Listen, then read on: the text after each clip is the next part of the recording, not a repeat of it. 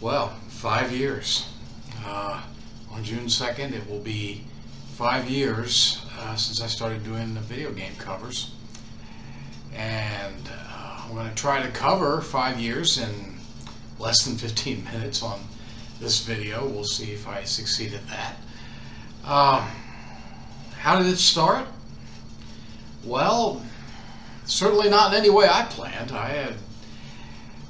I was just doing my thing back then. I was making classical covers of pop tunes, and I was also covering Ronald Jenkins songs. So the videos where I'm wearing this fedora and these really thick glasses, which are fake, those were covers of his material. So in the middle of doing that, one morning about, I don't know, 5 a.m., I decided to try something different. It was different then. I was teaching a piano student the Menu 1 theme from Melee, and I decided I liked the song enough to upload my version of it. I didn't think anything was going to happen, but we just did that. In fact, I wasn't even totally awake. The video was done very early in the morning, and we put it up.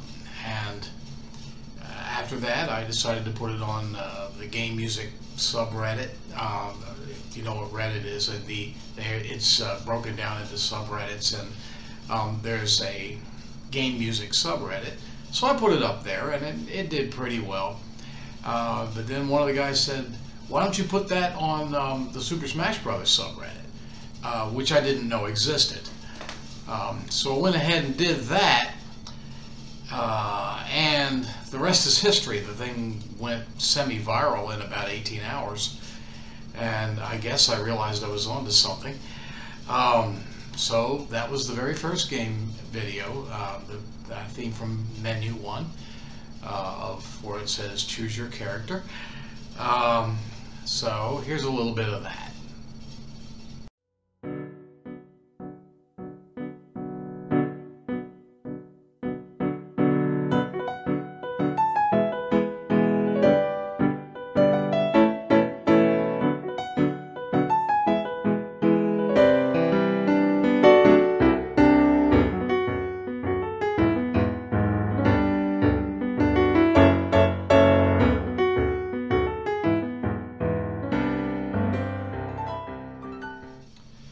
Well, I did a whole bunch of Melee covers,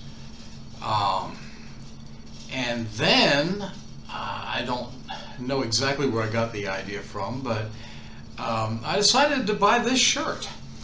And when we did the cover of Opening from Melee, it's like when you first turn the game on, I wore this shirt in that video.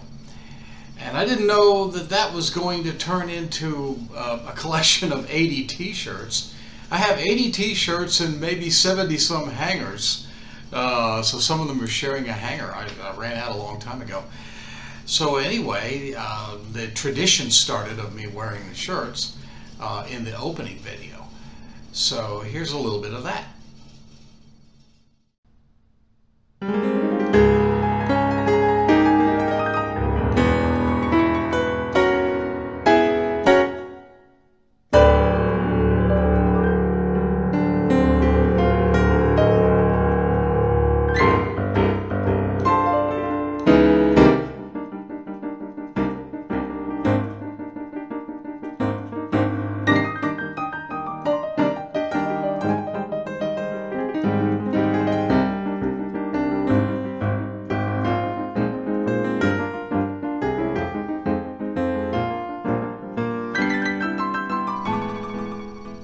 So I continued doing Melee covers for quite some time. In the middle of that, a gamer known as Your Face told me that he would like to make a game modification which changed the music to my covers. Talk about an honor. He did that and then sent me all these videos where he was playing the game but with my music. So I uploaded a few of those, about 3 or 4. So here's one of those. Ready? Go!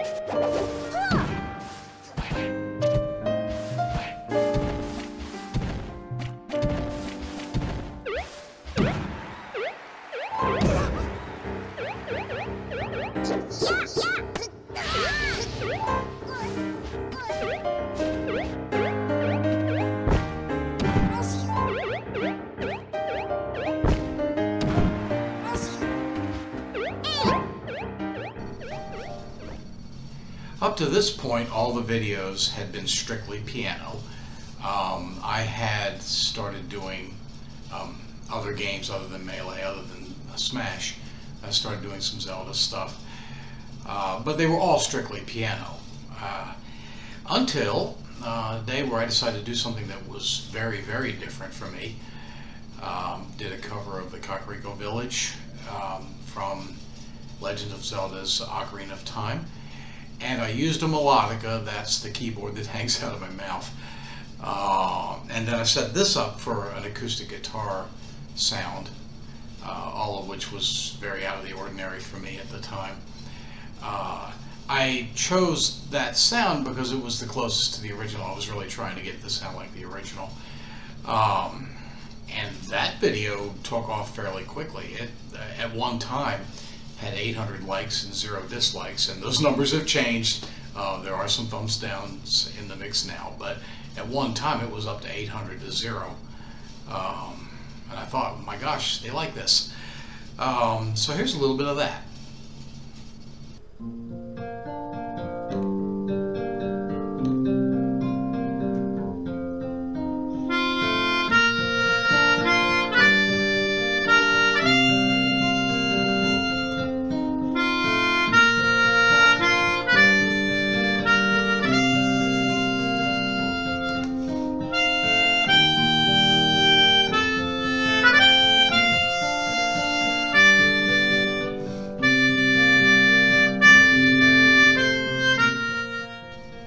After doing 30-some Melee covers and a whole bunch of other stuff as well, the Ultimate game came out.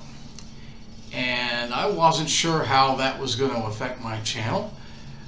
It certainly did. I've got, I guess, 90-some covers now from Super Smash Bros. Ultimate.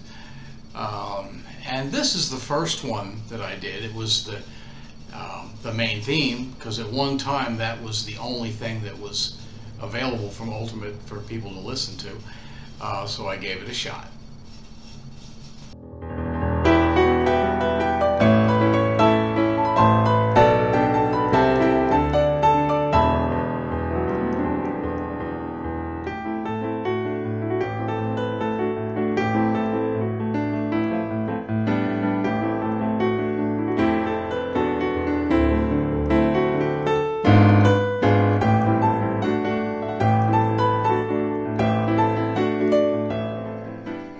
After Ultimate had been out a while, they introduced sort of an expansion where 10 new characters were added to the game.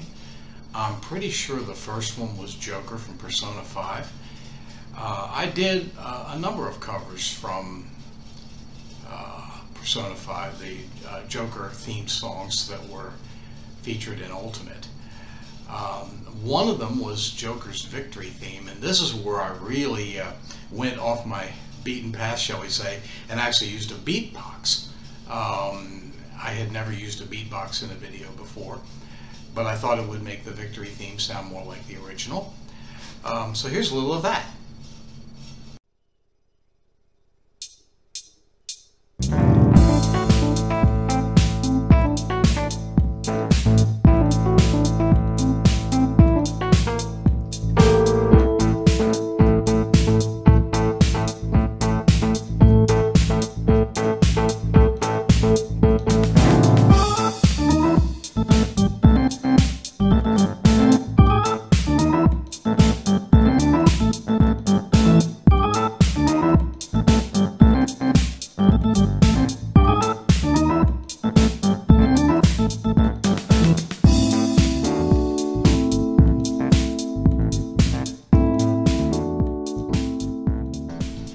This video would not be complete without me mentioning Mr. Donkey. The biggest seismic shift in this channel was when he decided to use some of my music for one of his videos. He is a video game donkey on YouTube, has about 7 million subscribers. So when he does something with your stuff, then your channel just skyrockets, and that's exactly what it did. At first, I did not know what happened. The song was King DDD's theme, which had been up for a little while, but he decided to put it in his classic Goose Game video, and my subscribers were going through the roof, and the view counts for that video to this day are still way above everything else. No one event has affected my channel as much as him doing that. So many thanks, buddy. Here's a little of the song that he used, King DDD's theme.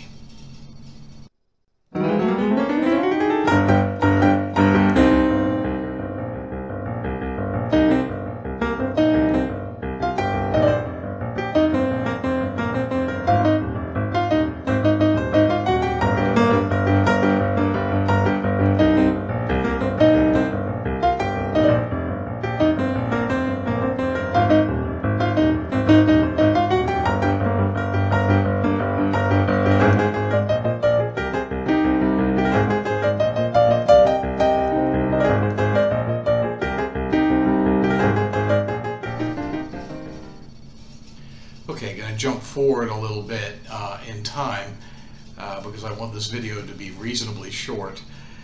After some time, I decided to do something even more different. This was doing the 3-instrument versions of songs, which was usually this, and then the melodica was hanging out of my mouth also. Not the easiest thing I ever did. The first video I did that was in that vein was Lost Woods from Ocarina of Time, Legend of Zelda. I had done Lost Woods already before, but certainly not that way. I just wanted to give this new thing a whirl, and it ended up inspiring a whole bunch of other videos that were 3-instrument versions. Here's a little bit of that first one. This was Lost Woods.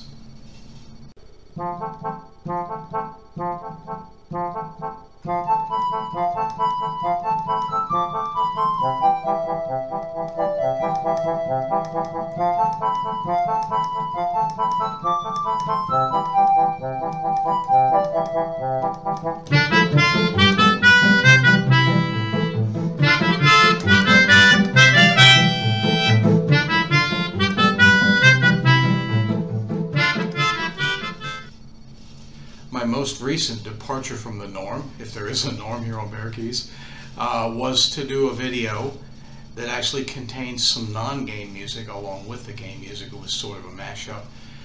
The non-game music was from the movie Kiki's Delivery Service from Studio Ghibli. I combined that with the wind scene from Chrono Trigger. So far that's the only video I've done that way. I don't know if I'm going to continue in that vein or not. We'll see. That's all I ever say is we'll see. I never know what's coming. So here's a little of that.